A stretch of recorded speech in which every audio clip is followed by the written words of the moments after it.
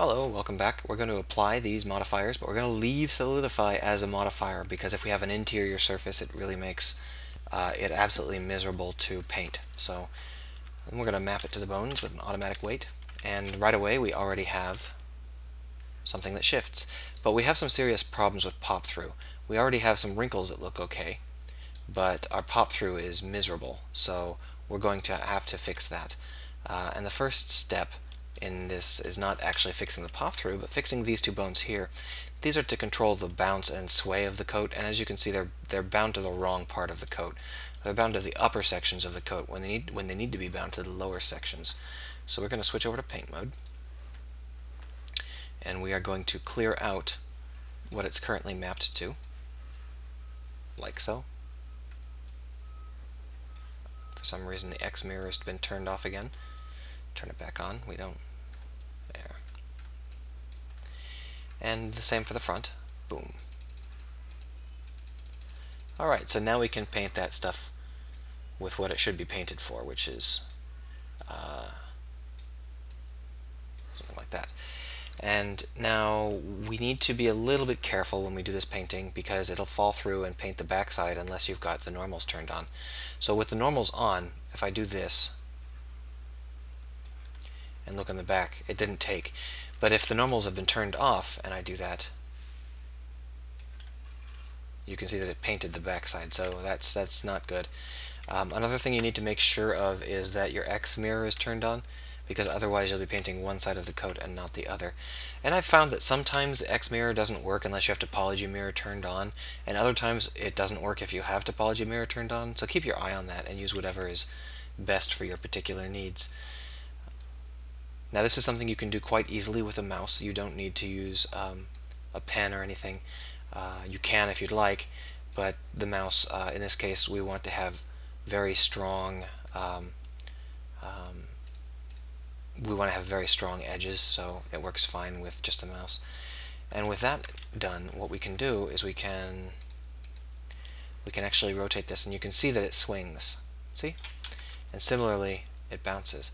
And if we were to scale it down, or scale it down, scale Y, scale Z. Well, that one's not working very well with that particular one, but that's okay. We'll fix that later. It's useful in certain aspects, but you can see that this is what we'll do to control the swing of the jacket. Now back here, we need to map this guy, so map him to the base as well. So just shoop, same as before. That's an unusual. Oh, I see. Sometimes you'll forget exactly where your wrinkles are, and just need to fix them up. You can see that we are no longer being properly X mapped. If we turn on the X topology mirror, no, still didn't help any. So the X mirroring is not 100% reliable, and I'm not sure why that is, but it is a little bit annoying at times. It doesn't really matter for cloth, but it does matter a lot for bodies. If you have a body that's not mapped correctly, it's going to be a real pain in the butt. Alright, so now we can test that, and you can see that that works fine. We have a situation where we have some bulges going on, so we can actually just reduce those bulges. You could use the blend tool or something, but I find that this works just fine. Bam, bam, bam, bam. Just knock it down.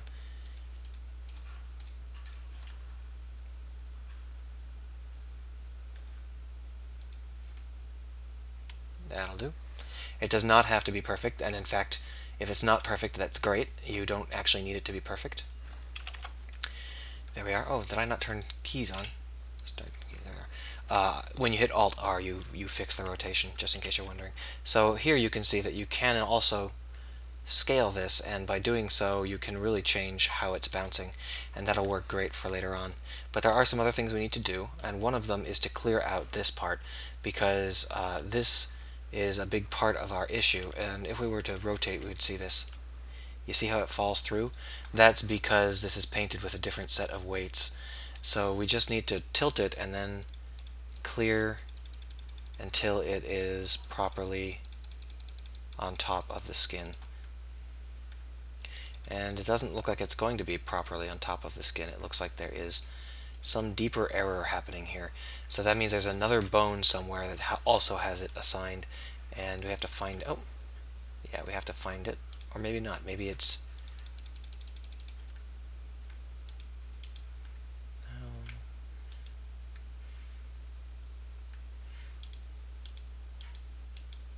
oh, no, that's not it. I guess it's probably is those bones.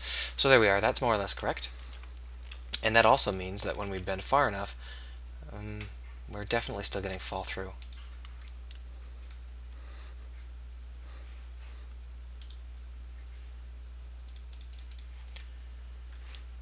Maybe I have to just increase the density on this bone.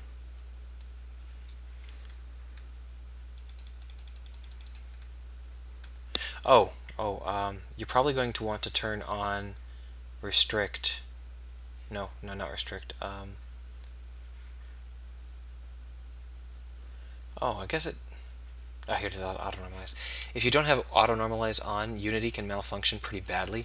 So turn auto normalize on, and you can see that that fixed most of our problems. But that does mean that we no longer have a heavy binding here with the front and the back. We've got a much lighter binding. That's okay. It's up to you how you want to play it, and what you can deal with here. But when we look at this, we can see that there are some curves that should be forming wrinkles that aren't.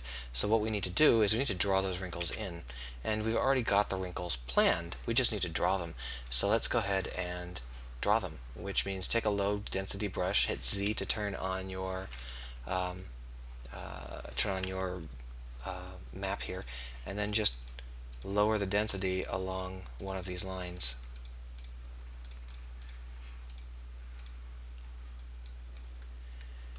And now go down to this guy and raise the density on the same line.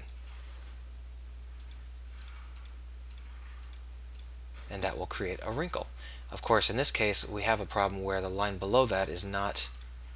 We're trying to sandwich it, sandwich a layer of line.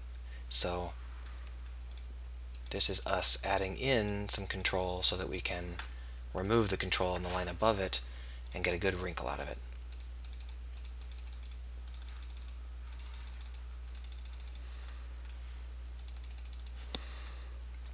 There we are. And here, that should work. So you can see that we now have a wrinkle. And it works perfectly fine in both directions, and it automatically happens. And we do have some fall through with the hip, and it's our option as to what we want to do with that.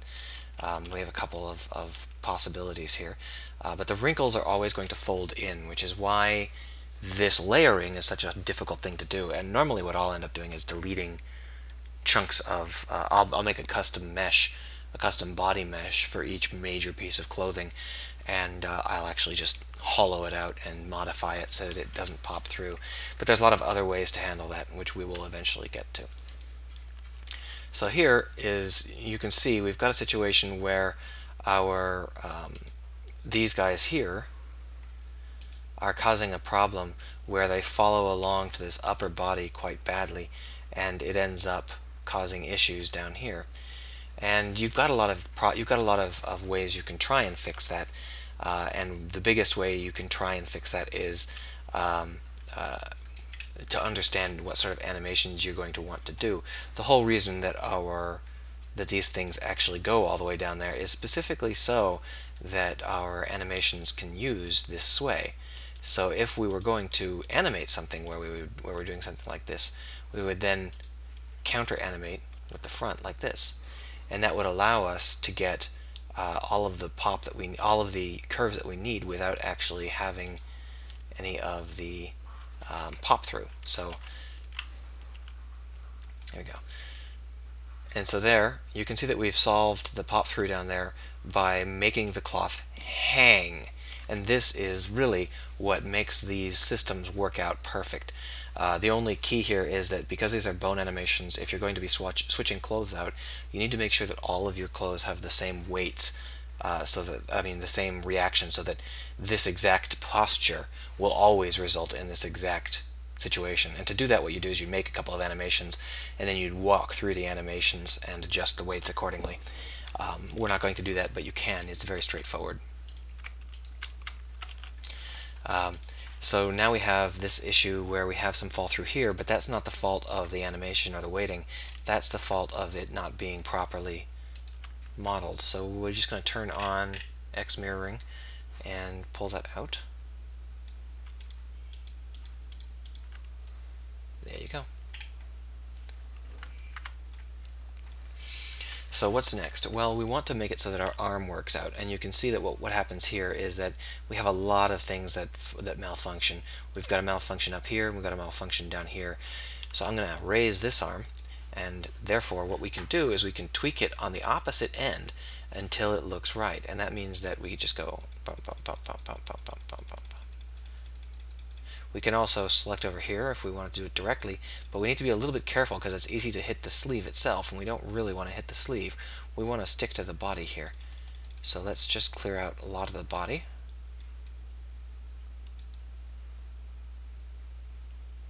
There we go. Almost.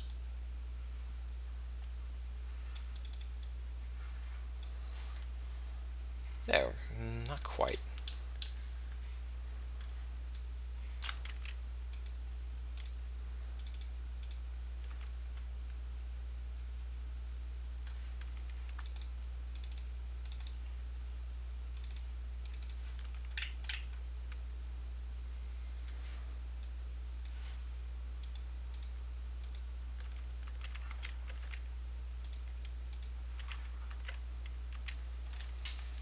Is there a vertex missing somewhere?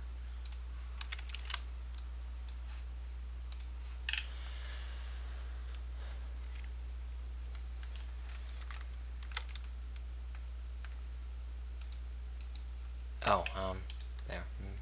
There you are.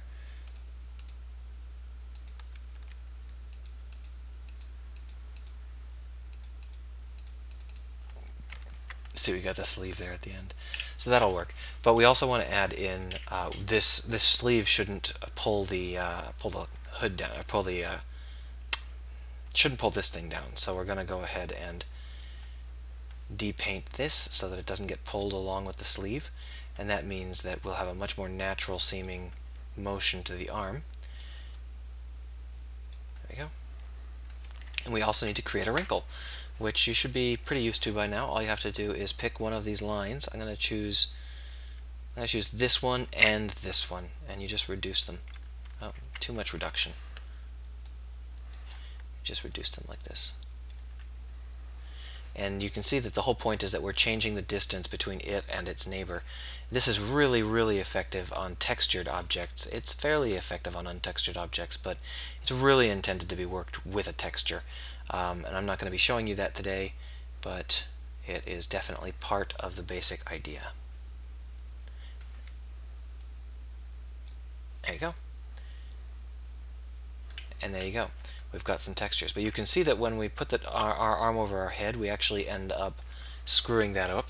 So we're going to select the upper arm area here, and we're going to change how this is painted so that we don't have any pop through. And by pop through, you can see that the arm and down here, they both pop through. So that means that we're going to be adding in some pop through here. Adding in some weight here. No. I have to add it here. No. Where is it? Do I just need to be stronger? Is that what's going on? No, I'm not sure. Well, we'll solve that in a second. But we need to reduce the weight of it on this particular loop. There is no weight on that loop. So the problem is that it's just not enough. I see. Let's go ahead and add some on that loop then. So if we were to look at this guy, you can see how it does not go far enough down the arm, so we can add to that by going like this.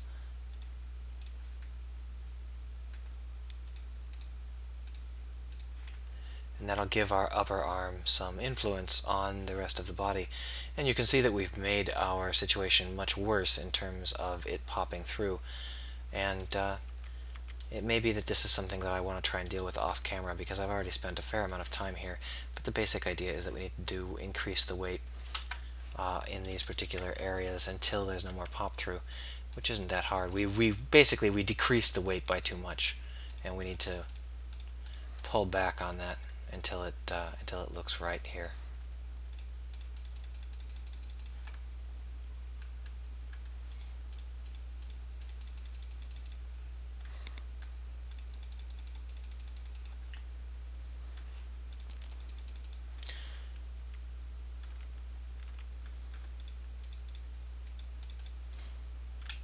And it may be that we also want to do some mesh changes. So let's just quickly go in and change some of these meshes around, because I think that one of the issues is simply that the meshes are not ideal. So I believe it's this guy. Yeah, it is. Okay. Just checking and seeing which loop it was. So if we take this guy and this guy,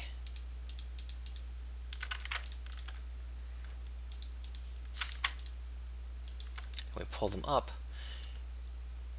then we'll get a little bit of a more organic feel to our jacket, and we get a little bit closer to what we need. We may have to deal some more with this.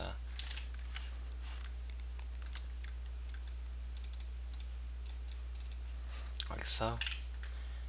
That's good enough. We'll deal with the rest later if we need to. Alright. Of course, the chances of you wanting to raise your arm quite that high are pretty low. Normally you'd want to combine it with an arm raise, so you do something like that. With both of these bones working together. And as you can see, that works okay, but we have some underarm that needs to be gotten rid of because the underarm is being swelled, and that's just not what we want, so just take it out. Like so. And then here.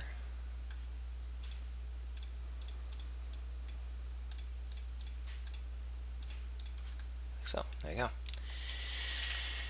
Alright, and of course there is the elbow, where you want to do the exact same thing we've done before and just move along the creases. The subsurface modifier has really reduced them in terms of how aggressive they are, so we're going to just paint them right back in. Oh, that's way too dense.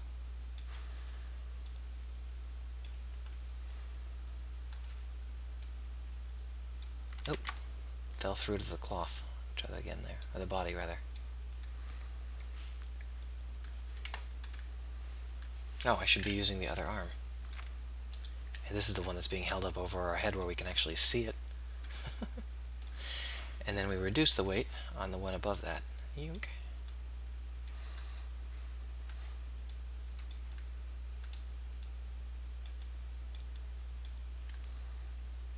It doesn't have to be quite as severe as you might think, but here you can see that we have a lot of extra weight here, but we don't have very much. We have a little too much weight here, so we're just going to reduce that just a touch.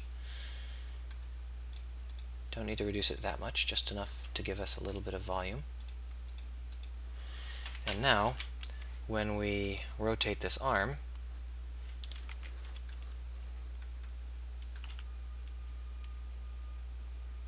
it creases. Of course, it doesn't crease in quite the manner I might like, so we'll have to adjust that until it works right, and there's a lot of ways to get around to adjusting that.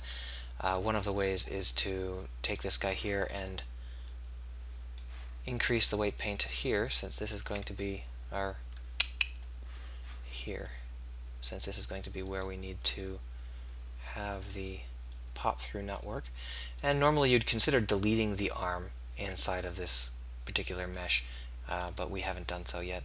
And here we need to have more control over this region, I think. Well, here we are. One of the problems is that I didn't give us very much density around the elbow, which was a mistake on my part. And if I was doing this for reals, I would go back in and increase the density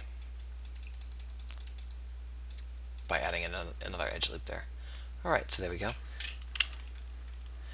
And if we rotate, you can see that it brings overall, along with the rotation, we've got more pop in. So we'll have to decide exactly what we want to do with that, but the core idea behind any system of that is determining which of these is the problematic bone. And in this case it's the forearm, because the forearm is exerting too much control over these particular points. So we're just going to reduce that, like so.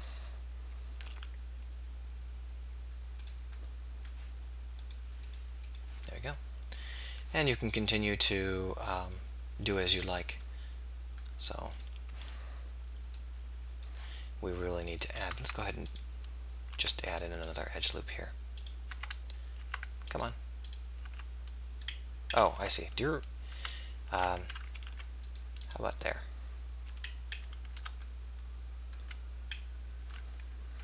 And then another one on this side. I don't want to accidentally put it in a different spot. Is that the right spot?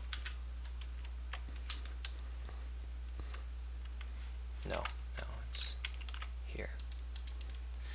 Alright.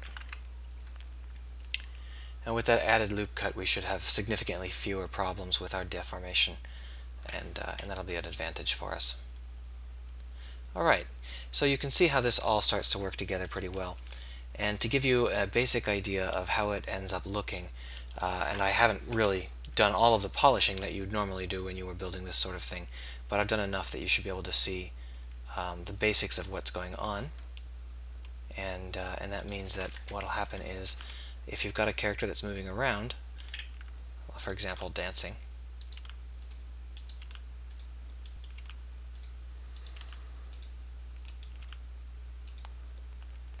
yeah, we definitely need some more controls on exactly what's happening there. I think that, let's go back to paint mode just for a second here and fill these in.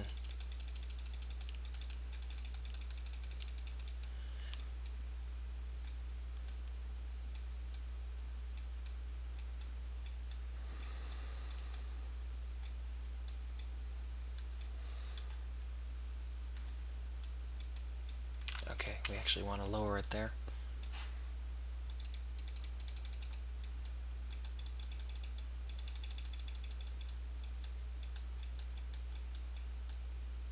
There we are. Nah, whatever. And then we can animate in the actual part of the jacket such that it moves logically with the nature of the jump. And you can end up getting quite a nice little look to it. So, for example, we move this back and move this forward.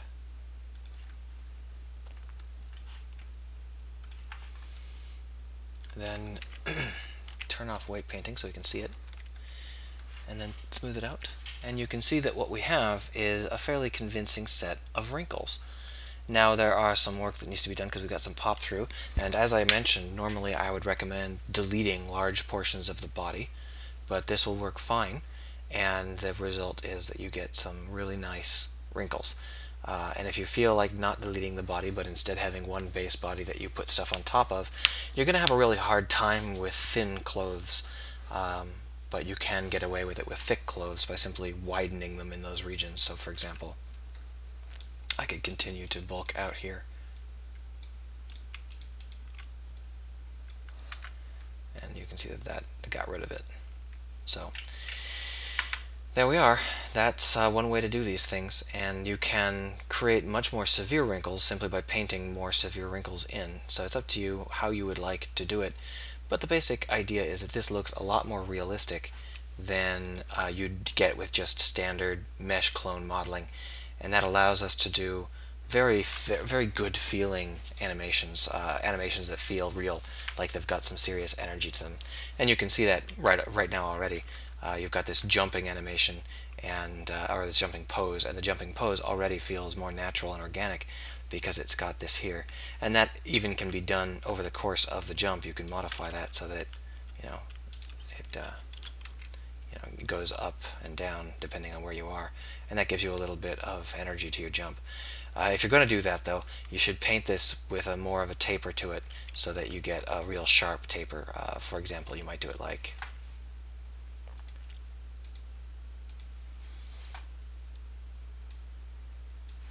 you might really strengthen it down at the bottom here.